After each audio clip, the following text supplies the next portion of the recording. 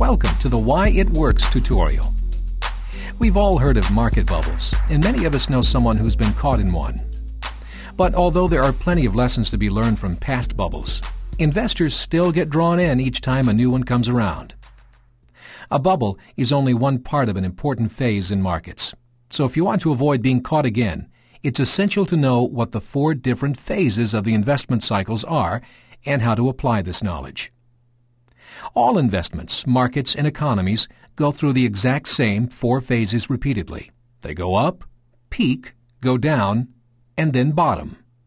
When one cycle is finished, the next begins. In this short tutorial, you are going to learn the 4 phases in an investment's economic cycle, how to recognize each phase, and how to take advantage of the cycle, and ultimately why MarketCycle360 works. Let's begin. The first phase is the accumulation phase and occurs after the investment has bottomed. In this phase, corporate insiders, smart money managers, and experienced traders begin to buy, figuring that the worst is over.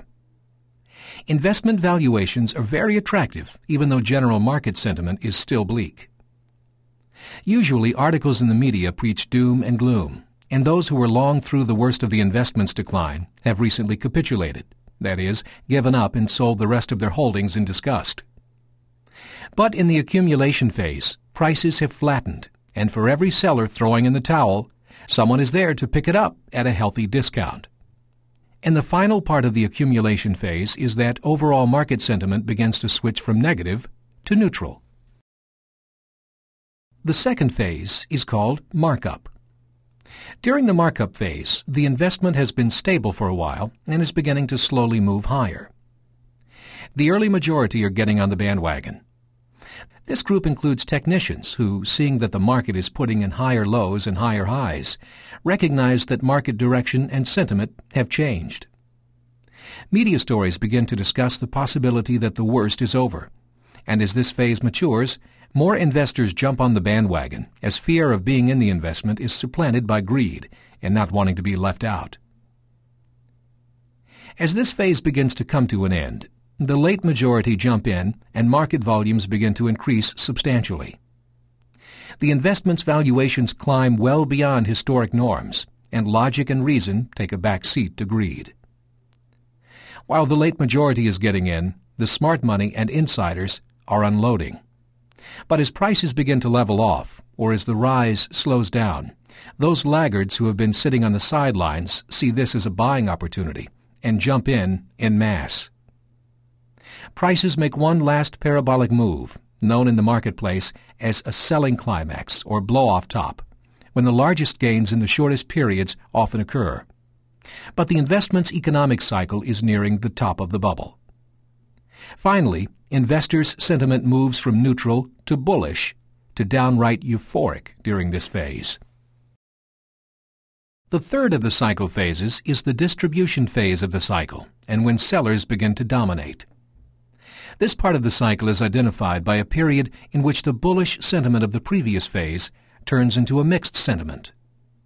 Prices can often stay locked in a trading range that can last a few weeks or even months. When this phase is over, the market reverses direction. The distribution phase is a very emotional time for the markets, as investors are gripped by periods of complete fear, interspersed with hope and even greed, as the market may at times appear to be taking off again. The investment's valuation is extreme. In many issues, sentiment slowly but surely begins to change. But this transition can happen quickly if accelerated by a strongly negative geopolitical event or extremely bad economic news. Those who are unable to sell for a profit settle for a break-even or a small loss. Markdown is the 4th and final phase in the cycle and is the most painful for those who still hold positions. Many investors hang on because their investment has fallen below what they paid for it, behaving like the pirate who falls overboard clutching a bar of gold, refusing to let go in the vain hope of being rescued. It's only when the market has plunged 50% or more that the laggards, many of whom bought during the distribution or early markdown phase, give up or capitulate.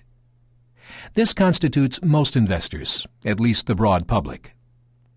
Most investors at this point are at a loss, confused, fear for their financial future, and are emotionally spent. They usually have more questions than answers.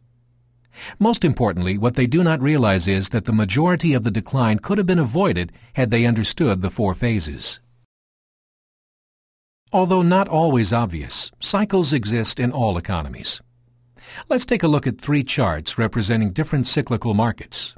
The first chart ranks, top to bottom, international investment performance. Now the second chart ranks, top to bottom, the performance of different capitalization types.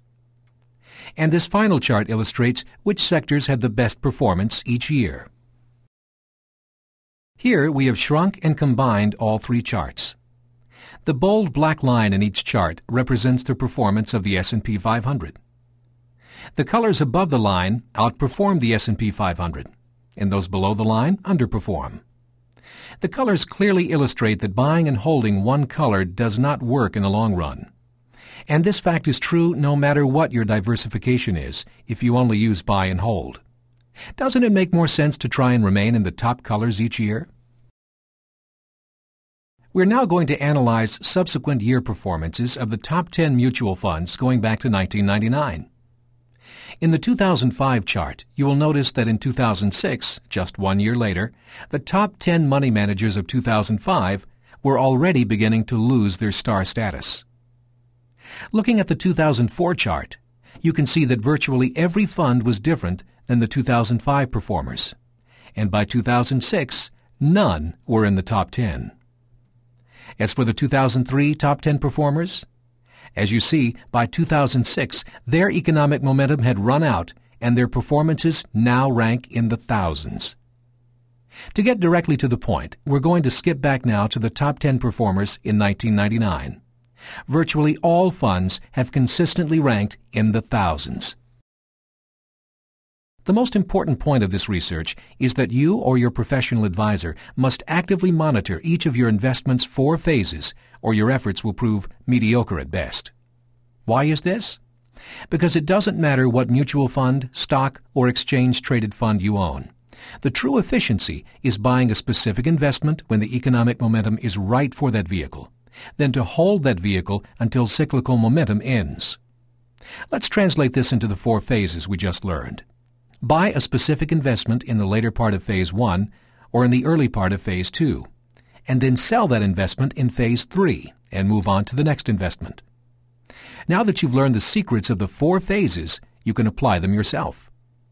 Remember, investment decisions are often ruled by emotions, especially in volatile markets. These emotions can cause delay or inaction that can result in devastating but avoidable losses.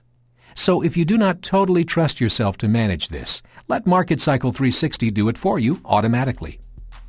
MarketCycle360 works because it algorithmically determines where a particular investment is in its economic cycle. MarketCycle360 has a built-in automated bear market defense feature that can protect your wealth when all markets are declining. Most importantly, it offers trade signals that can put you in the right investment at the right time. Are you in the right investment? You can be. Download MarketCycle360 and get started today.